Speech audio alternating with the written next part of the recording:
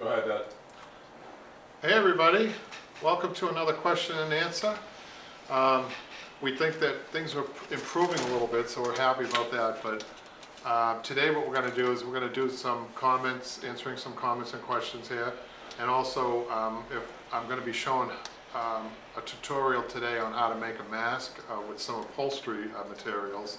So in an upholstery shop, I found that I was very challenged with my remnants because, well, I'll explain a little bit more when we go over there, but one of the biggest problems I found was trying to find a fabric that wasn't scotch guarded or even Teflon coated. I find that most of my fabrics are, but I did find a couple of fabrics that I could use for the mask. And I also found a very useful material, and it's the Celestra that we use on the bottom of furniture that for a filter. I think that it's really good. I happen to have some white Celestra, so and I can see that that is very breathable but non-porous, and I know that because it doesn't leak dust. So that is a good material along with the cottons that I have found. So we'll show you how at least I do it. And so anyhow, before we do that, and then also if I have time, I want to show you another measuring up a wing chair. And I'll talk a little bit about this chair. It's got some interesting history, personal history for me. So let's get going on some questions or comments. I have a nice comment on how to apply leather to a drop-in seat. And it was from Robert. And Robert said that, and I don't think I mentioned this in the video. This is him saying this, but I think it's a great tip for you guys. He said he practices on the back corners and then hopefully the fronts are spot on. Thanks, he says, thanks to me.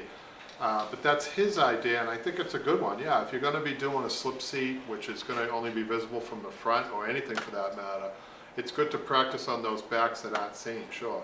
A great tip right there, you guys.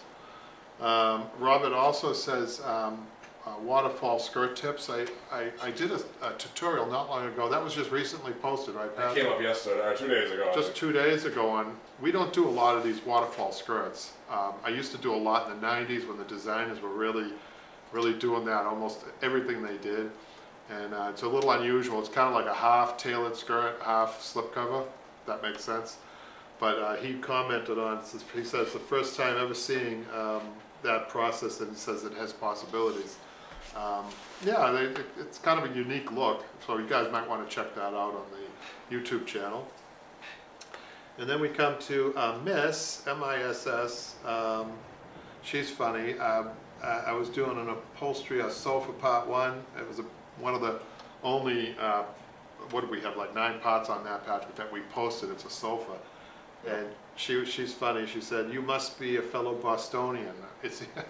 Yes, I am. That's to Miss. And then we have fixing a torn cushion seam cheaply. That was a tutorial that we did a little bit longer ago, I think, Patrick. This is from Daring to Be Myself. I like that name. And by the way, you guys can ask questions if you've got some pent-up questions that you want to ask from last week or the week before, or follow-up questions. Pamela's tuned in, Lauren's tuned in, Claire tuned in. Hi guys. And we're going to get to Pam's posted last minute. She posted some pictures that we're going to get to too on the upholstery forum. And have we been okaying people on that forum, Patrick? I think we got. Yeah, I've been up on top of it. Yeah, we got a couple of new requests. How many people do we have on that forum? Do you know offhand? Almost, I think over 30 at this point. Wow, I'll check, but I know it was getting. That's really good. That's really good. Yeah, we're gonna get all our subscribers on there. So we mention that too. That we just got 8,000 subscribers. Oh, we did. Yeah. We just turned 8,000 subscribers. That's great, Patrick. Yeah, we're supposed to do a 7,000 subscriber video, but I guess now we're doing 8,000 subscriber video. Yeah, we missed the 7 mark. That means we're getting them faster than we ever have, right? Yeah. So, Daring to Be Myself gave me a great compliment. I appreciate it. He said, "You, sir, have talent, and you did a fantastic job. That pillow looks brand new." So we just, I think that was one of the tips, because we know there's a lot of people at home who maybe have some time, and maybe they could fix up just little things they could do to spruce up their furniture. And I think I did want to answer, I think I was showing people how to fix cat damage, I think last week. And I was using Elmer's glue, and somebody said, "Why not a hot glue gun?" Well, if you have a hot glue gun, that's fine, but I find that most people don't have a hot glue gun.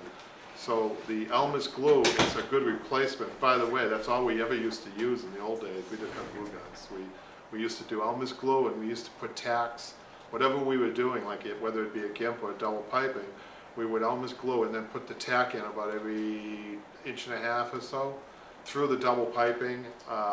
You'd have to go through the 2 pipings, and then we set it for 24 hours or so, and then twist the tacks out. That's how we used to apply it before. So if you don't have glue, if you don't have a hot glue gun, the Elmer's glue is fine to use, and that's what I was showing people. So wanted to answer that question. Bahama Mama. Oh, and she just, this ties into this. We're posting a piano bench. She says, what is the purpose of the pin tacking? So if you get the online classes, you'll definitely see that in depth and how that works in depth. I think a lot of tutorials we show, including myself sometimes, we don't show how to stretch fabric. Pin tacking shows really, and breaking down the stretching process. That's one good reason to pin tack and to demonstrate it to you guys. But the other thing is that you can never ever just start stapling a fabric. It has to be stretched. So it depends on the fabric too. If it's a heavy woven fabric, sometimes it doesn't need as much stretching. If it's a stretchy fabric like a wool, sometimes you're pin tacking, going back and forth before you get it just right. So, you know, it's a technique that I see isn't used a lot, but it's very useful for beginners, I think. So then we have Janine, and Janine, she's commenting on the stay-at-home workshop on call with Jimmy. Last week we had a call-in. Jimmy called in, or I called him, and I was looking to see if he was around today, but I don't think he is, which is too bad because he's got. I like Jimmy's sense of humor. We don't need him. Yeah, we don't need him today. I hope he's not watching. We don't need you, Jimmy. Nah. Hopefully he calls. So Janine says, what a great question and answer, guys. That was last week. I wish I could have participated in it. I've been trying to decide on whether to build a pair of your trestle legs, or the horses, we call them horses, and make a padded top, or just manage with my builder's trestles and a table. You help me decide. I'm building the trestles and the padded top as it covers everything from small ottomans to a large sofa. There you go. Beautiful. And I recommended against some of those store-bought horses because they flare out too much. And I don't know about you, but I've used them before, and I find myself just tripping over them. You need the base not as wide. The base has to come in. I think last week we were showing you, but they're down here about 16 inches. I think the Home Depot one. Oh, sorry, I didn't mean to mention the brand name. Or any store-bought ones are like this far apart, really far apart.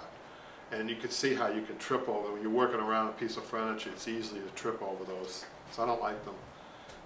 And they don't have the well that we have on ours, which prevents the piece of furniture from sliding off if you're doing a sofa. So I think that's it for that. Any questions so far, Cal?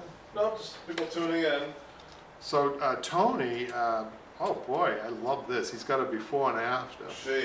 Sorry, you do that Tony. every time. I know. Tony, you think I know by now? Tony with an eye. I know. Tony, she has, she's got a shade, which I'll show you in a minute, but she says, just finished this side of the road fine for my sister-in-law, so wanted to keep it for myself, but it's too big for my room. Do you have that up there, Patrick, or should? Yep, it's up now. Wow, this is a fantastic job. Before and after. This is a very good piece of furniture too. I could tell the fabric that was on the old fabric was an old patterned fabric that I recognized somewhat, and that's an old piece. And she did a fantastic job.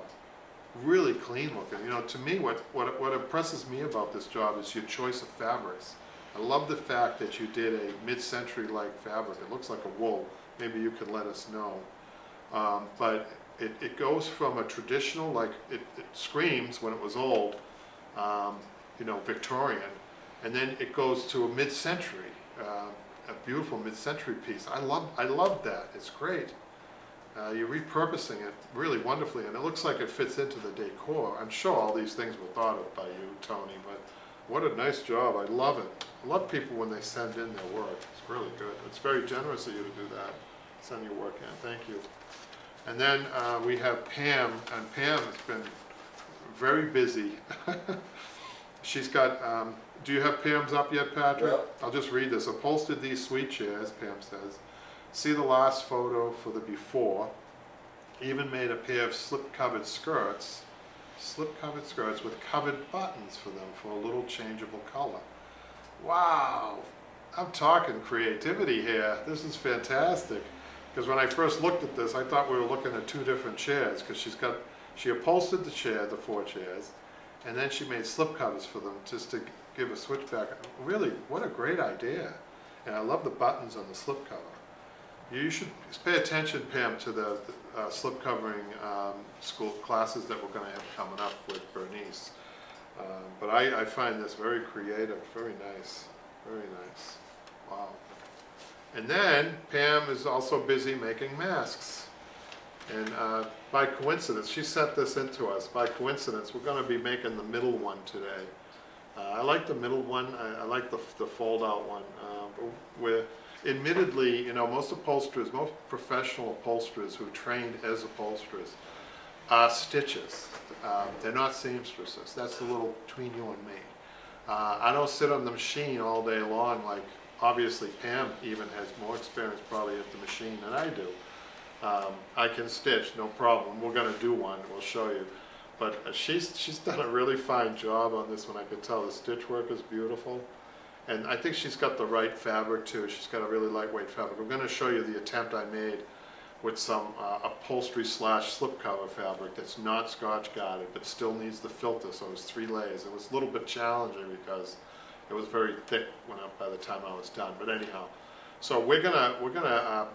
Are there any questions and answers? Questions, I mean? I do the answers. Sylvia just checked in. Hi, Sylvia. So what we're going to do, I think, at this point, we're going to ask Michaela to help us with cutting a mask out and clipping it together for me when I go over to the sewing machine. And we're going to try to get into a rhythm with this to see if we can get a couple done, because we're doing these now for friends. So why don't you switch around now, Patrick? We'll go over to the table. Are you cutting first? Yeah, it's going to be right here. Okay, Is this on now? Is this still Not on? yet. Oh, we're off now? No. I'm gonna move this.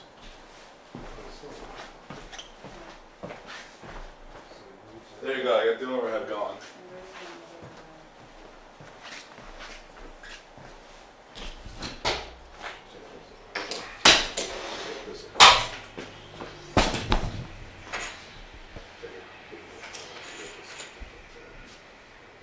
I'm just going to show it to you. You ready, Pat? I'm good.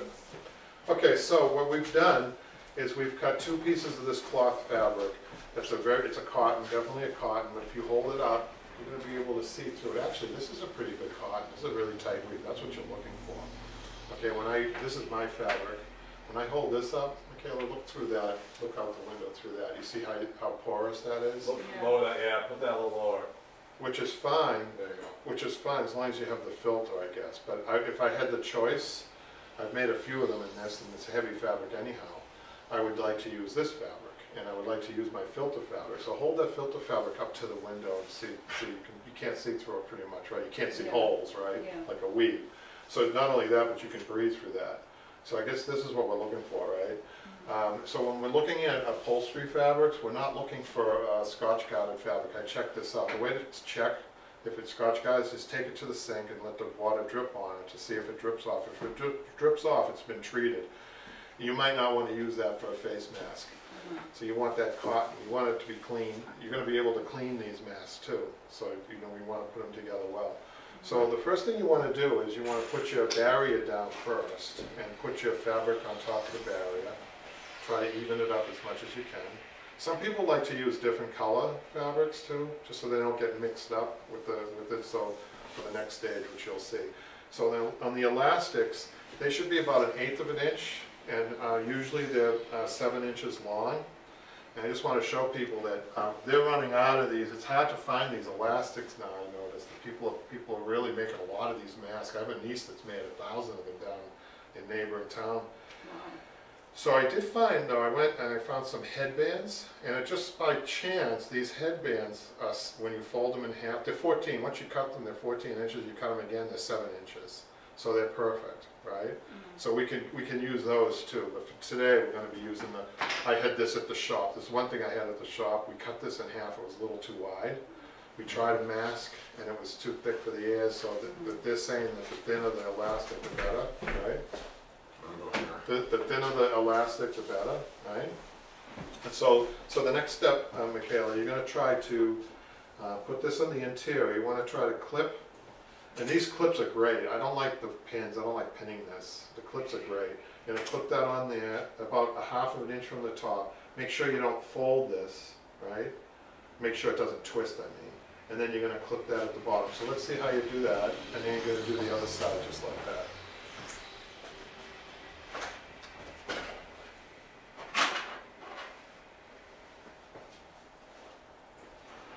And I see people have all different techniques. You know, it's incredible how people are really, ordinary people have come to the front and done these masks. I think it's great. Interesting comment from Sylvia. She said, so she used to be a nurse. Oh, really? And using vacuum bags as fabric. Yes. That's interesting. Yes.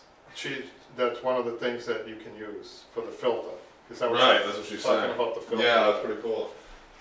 So the reason I know this is a good material, you guys, is because we use it for the bottom of furniture, and it's there for the dust doesn't to come through, to permeate through. So little particles of dust can't make it through here, and when you hold this up, it's got absolutely no pores in it at all, like the fabric does, right? Okay, so the next step, Michaela, is to take another piece and put it on top. And then on this one here, you want to make, this could be a little tricky for people because you have to take the clip, one clip off at a time and make sure the elastic gets clipped in between too. It doesn't move on you. You'll see. I'll show you guys with a camera. And some people, here if you want to show the camera. Some people like to take it to the edge of the table because they can get a better grip on the clips if you're using big clips, that is. Well, Michaela's getting really good at this. She's got good dexterity, I can tell. She's not having a problem at all.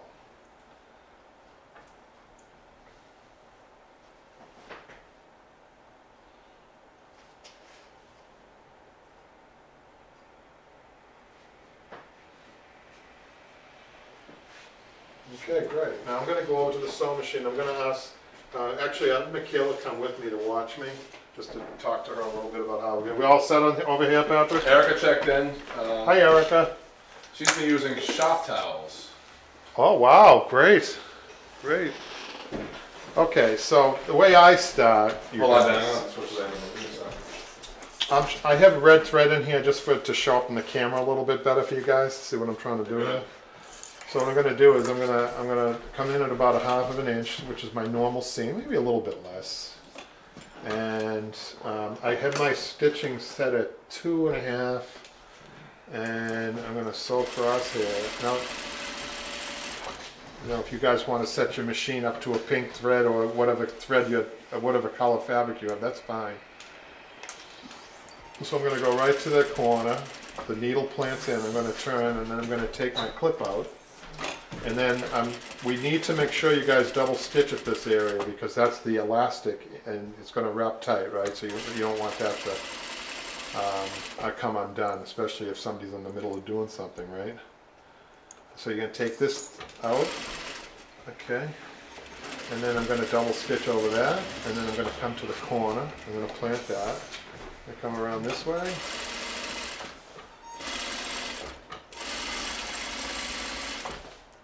Go right to the corner, plant my needle, turn it, take the clip out, double stitch that, and stop right about there because we need to leave this open, right? And take this out. That has to be, we have to reverse this so that the filter is in the center, right? And take this clip out. You guys can find ways of speeding up here. I'm actually going slower just to show you guys. So what I do, just to speed up, I don't bother putting the last clip on at the table.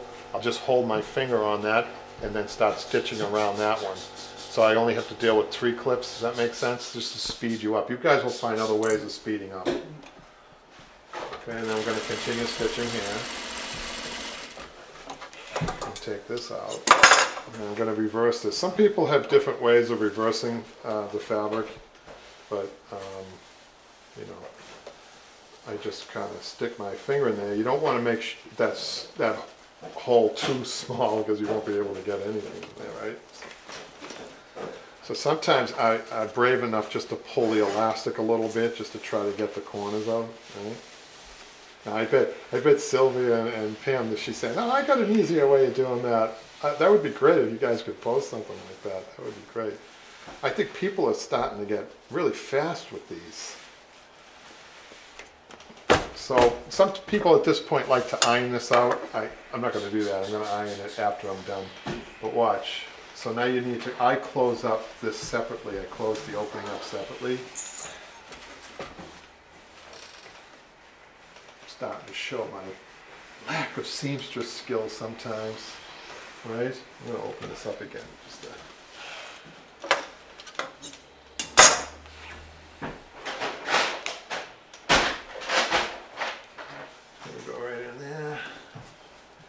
need to make sure that now some people clip or pin this. I'm trying to do it without doing that, right? Actually what I'm trying to do is obviously I'm trying to get this two hems really, and just seam the two hems, right? That's what I'm trying to do. I'm not having too much of a good time here. Let me see. Painfully slow, you guys, huh? Let me fix this. Okay.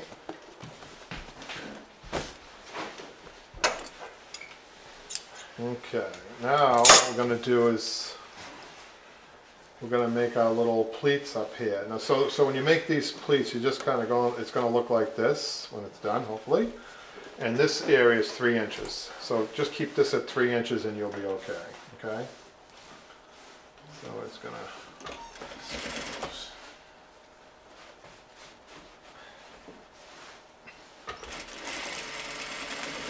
And this part here, usually people clip this and they try to get their pleats as straight as they can.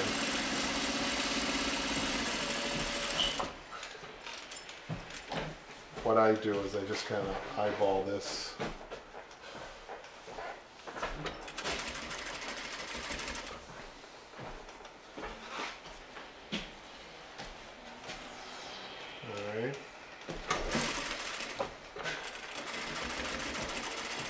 And you should go all the way around with the stitching.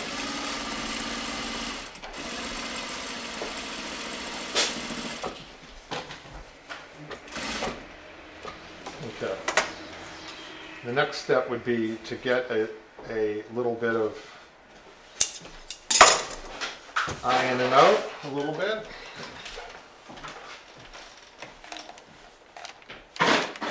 I've been told that the ironing sterilizes the mask.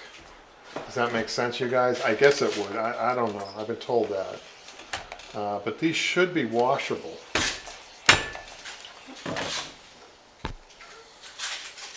So let's just clean this up a little bit. Let's do another one because I think I could do a better job. But this is useful though, you can use this, no problem. So the idea of this is that when you put it around your face, it expands like this, right? And the elastics are good on the ears. So it's not bad. Let's try another one. Michaela's going to clip me up another one over here. I'll give her the small clips. And I want to show you guys, while she's doing that, I want to show you guys some of the plaid masks that I made. I think I had a harder time with this material because it's thick, right, you guys? See, I guess it's a designer mask. But the one thing I noticed about any plaid, if you're going to use a plaid or if you're going to use a stripe, make sure you run the stripes this way because then you can use it to line up your pleats so that you don't have to clip it because people are trying to speed up with these masks. So, but I like this the way these came out. It's heavy. It's got the filter in it, but it was a bear to sew. I have to say. But you get better at these as you go along. So we're going to do one more.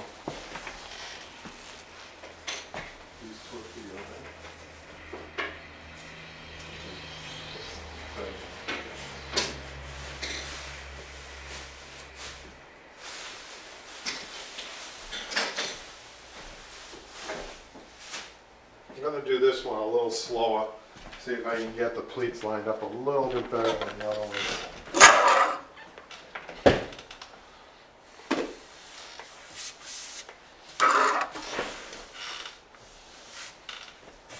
It's always good to have somebody else. You can get people involved in this that don't know how to sew, or you know, by cutting the fabric and then clipping. What Michaela's doing now, you can break it down into somebody cutting, somebody putting the masks together and clipping them, and then the person sewing. So you can really get into a production line on this and really get some mask out there. So thank you, Michaela.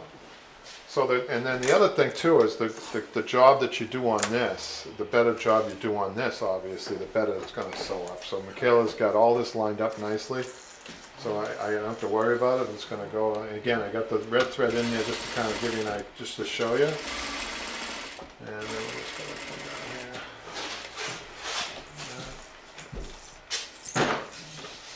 Double stitch.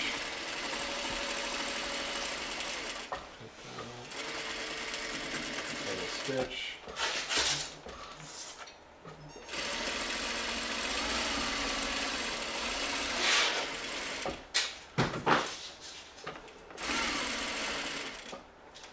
So I don't know what the perfect cotton fabric is yet on this. People are using just about anything they can find, I think. So I'm leaving this open. You know what I'm going to do? I'm going to leave a little bit bigger area open and see if that makes a difference when I reverse it, right? Okay. Let's see what we got there.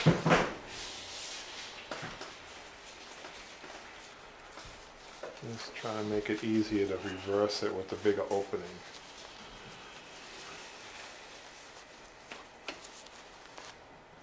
I could pull my elastics just a little bit, right?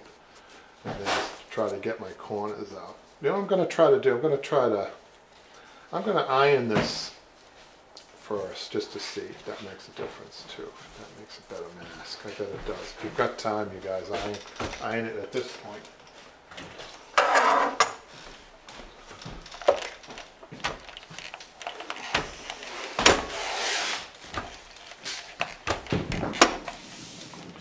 I can tell you already, I like the way it irons out like that. It's going to make my job easier. So.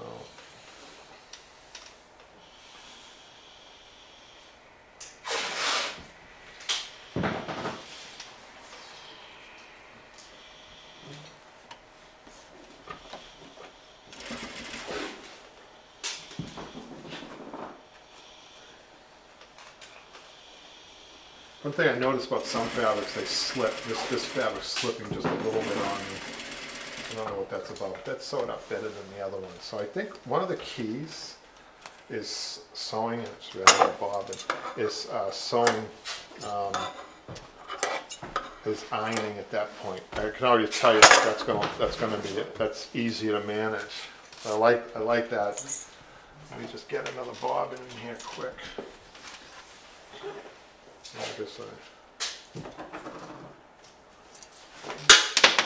Whoops.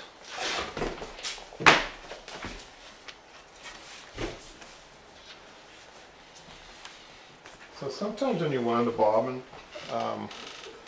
when you first start a bobbin, it gets tangled a little bit, and that's what happened here, and that's why the thread broke. I'm just going to put that up right there. You guys know that's what I'm talking about, right? So we'll grab another one. Smell that glue, That's the iron pad. Oh, is it? Yeah. Oops. Actually, there's nothing nicer to smell than an iron. For me, actually, you know. Okay, let's continue this. See if I can. So like I said, some people, they fold this down, they clip the whole thing. I find that just that extra step a little bit too timely, so I'm just going to try to do this on my own without the clips, right? Do one more, and then we're going to go back to that wing chair over there, you you guys. I find that when you do this, when you're folding this, you can't help but be at 3 inches as long as this is cut to 6 inches, right? That makes sense.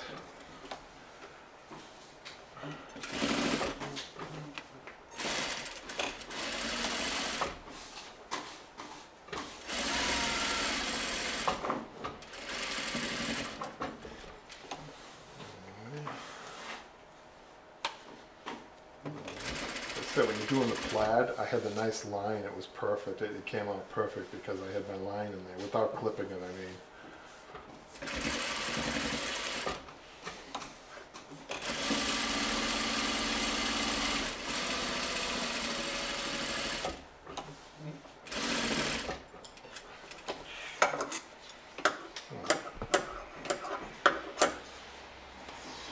Alright, let's iron that, and I think we're done. Then we'll go over to our wing chair. I want to show you guys how I strip a piece of furniture fast. And if I have time, I want to measure it up. Well, we plan on doing another YouTube video about this though? Yeah, maybe. You know, but there's so many good YouTube videos out there with, you know, seamstresses, Patrick. Right. You know, but if an upholsterer wants, I guess an upholsterer might find this useful. But like I said, you have to be careful of your materials. Do a little research with some of these people that are on that really know their stuff. But I guess that's okay, right? Okay. So let's go over to the wing chair.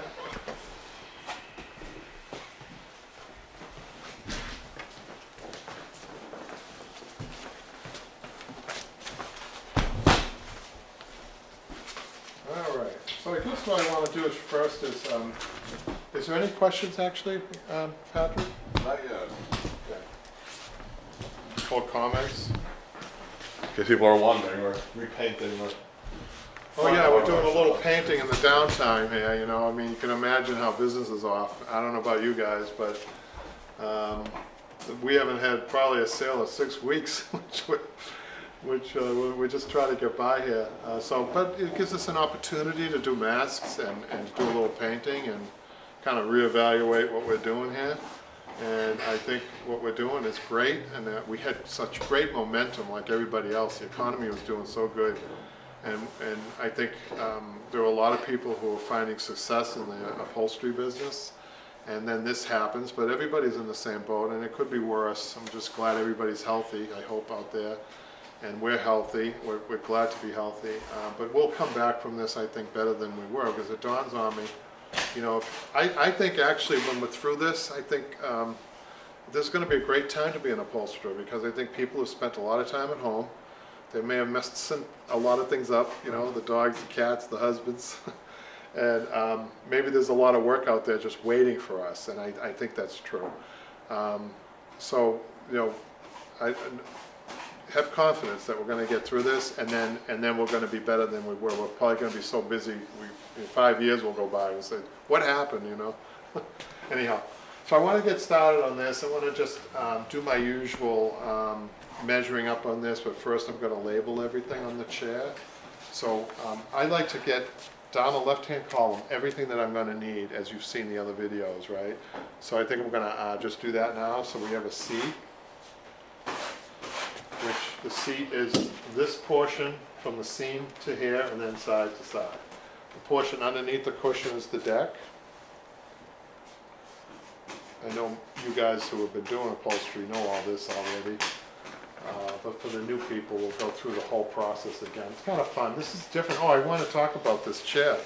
So 25 years ago or so, I taught a class over in Brighton, Massachusetts, and I had a woman take, two women that I remembered, Beth and Kate. And Kate was from England, and she took my class. And Beth and Kate are still friends after all that time. They met in the class, and they're still friends. That's one story. The other story is that Beth became a customer, and I upholstered these 2 wing chairs for her 20 years ago. So I'm actually upholstering this chair for the 2nd time. And I'm really excited about it because I do like my work. I guess it's good. So it's kind of cool that I'm doing this twice, and that she remembered me and came back, and that she met her best friend now. They're best friends, and they took an upholstery class. I can't wait to get back to teaching. You know, teaching is such a nice thing to do, and you have stories like that, you know, all the time in the class. It's great. Okay, so we have the seat and the deck, and we have the inside arms, plural, right? We need two of those. This. You know, it dawns on me that even if you guys are experienced upholsterers out there, that every chair is different. This chair, I'll tell you how this chair is different. I'm just going to tilt the chair to you. It's unusual for a wing chair. This has a pleated and a button in the middle. These, I hope I can show you guys this. These are very different style arms. And she wants it the same way, of course. And they're very thin. If you notice how thin these arms are, they're not a traditional English style wing chair, which is huge, right? We have a comment. So we have a comment. This is from Pam. Hi, Pam.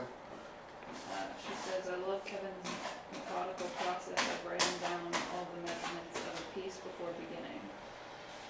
Thank you. I find that people say, do you ever, I just had a customer the other day say, you know, he wanted me to get more fabric from him, and I guess I would have been happy to sell him more fabric, but I said, you don't really need more fabric. I find that I'm about on a sofa, I'm 4 or 5 yards under what the other upholsterer is quoting.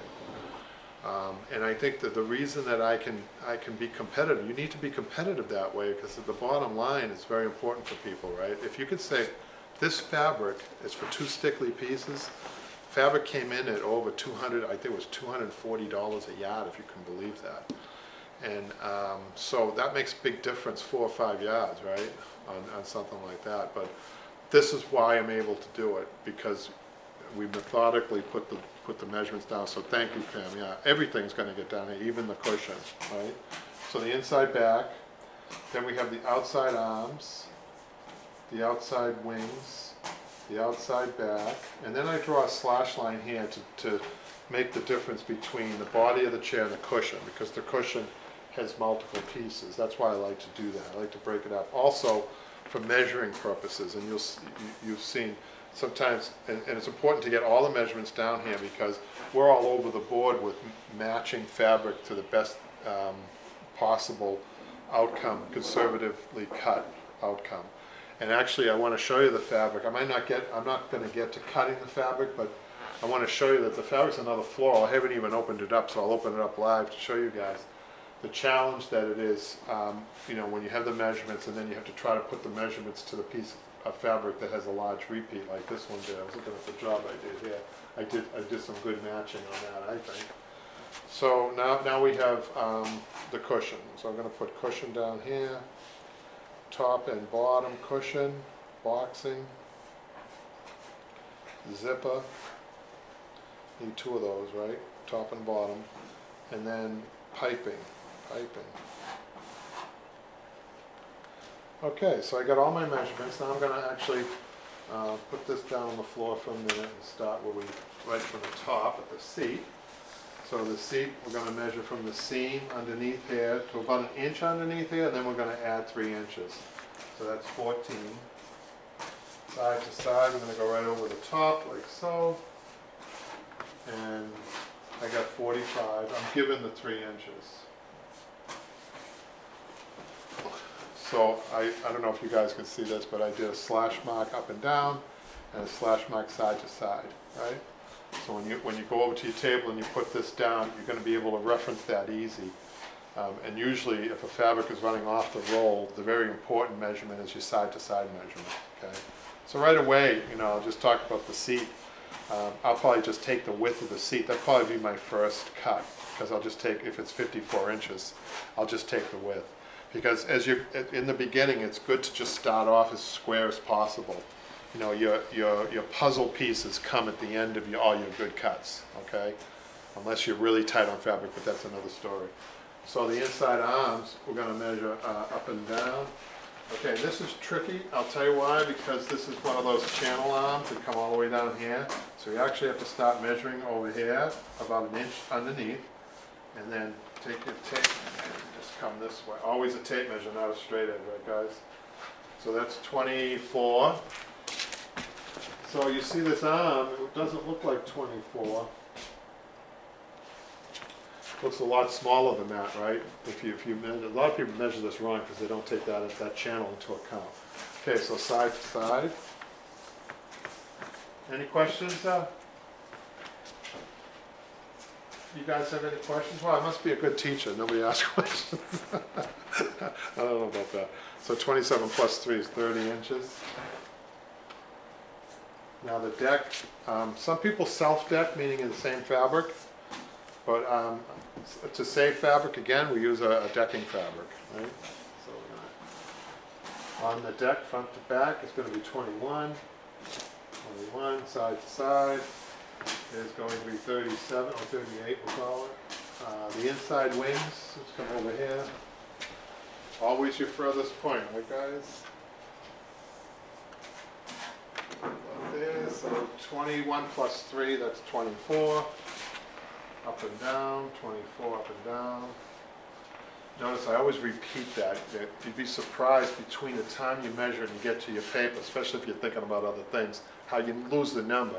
So that's why I always repeat up and down, 24 up and down until I get and write it down. Then I line up my measurements. You'd be surprised. That can ruin your day when you got the measurements, when you twisted up the measurements, right?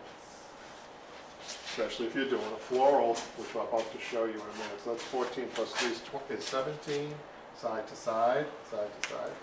Inside back, up and down. So I don't, when I'm here alone, I'm not talking to myself. I'm talking for your benefit.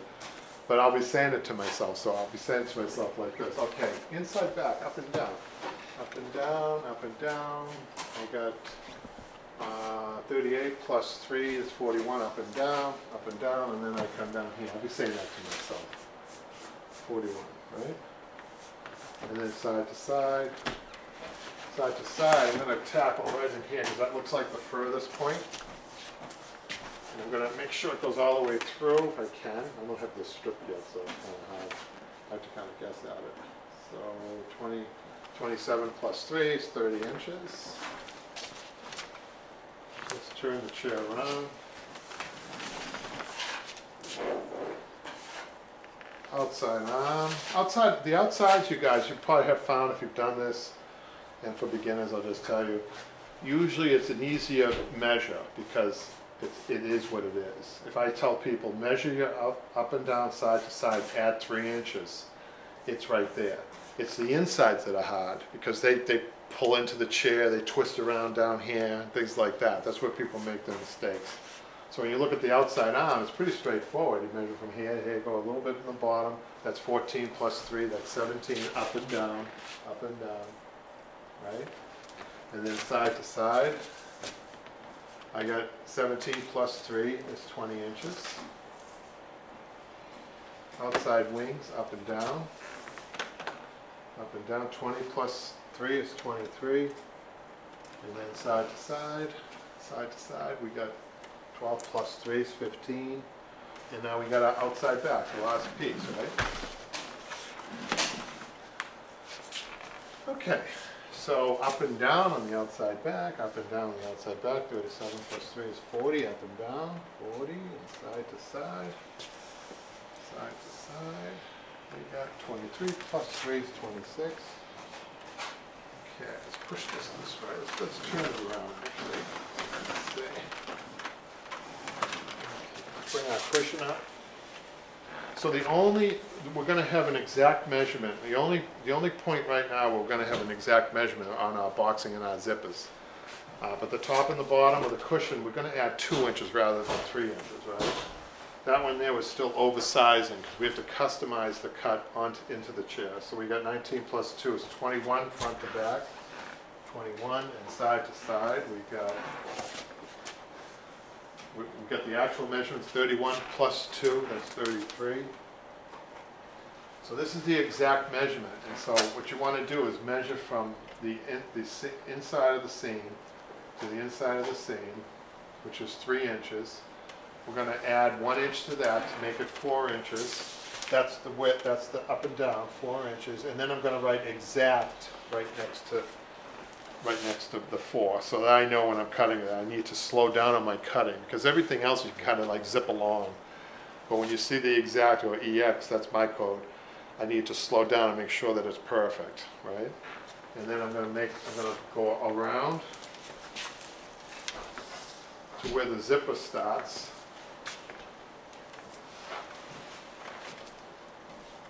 Zipper starts right about here, and go all the way around. 40 plus 40, that's 80 inches, 80. Okay, now in the zipper, usually the formula for the zipper is you take the boxing and add 1.5 inches and divide by 2. So if we're going 5.5, that's 2 3/4, right? So we're going to go 2.75 exact, and then side to side. We got 25. We're going to add another 3 inches to that to 28. And then I'm going to actually measure all the way around on my piping for a good reference. I'll tell you why. The piping cut is your longest piping on the chair. All right.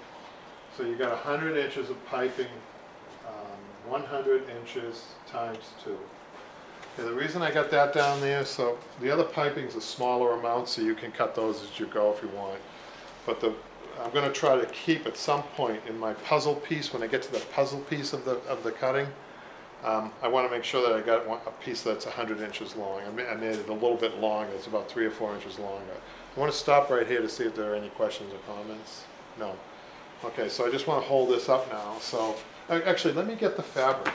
I'm going to show the fabric because I don't even know. It's a mystery to me, this fabric, if I can find it. Oh, here it is.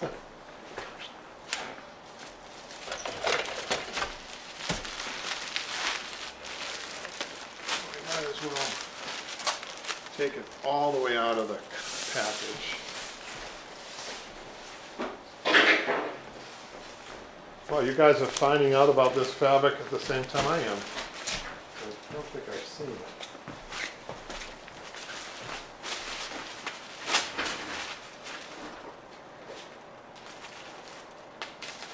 You want to be careful when you're cutting your packages, especially with a lightweight fabric. Oh, this is a fun fabric. Wow. Wow, what a repeat of this. Whew. Okay, Michaela, what type of flowers are those? They look like roses. Do you think? Maybe.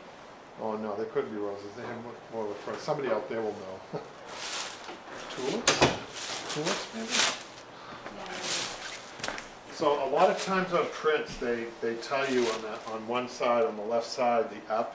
This is pretty obvious that I have it going. It's coming off the fabric the right way.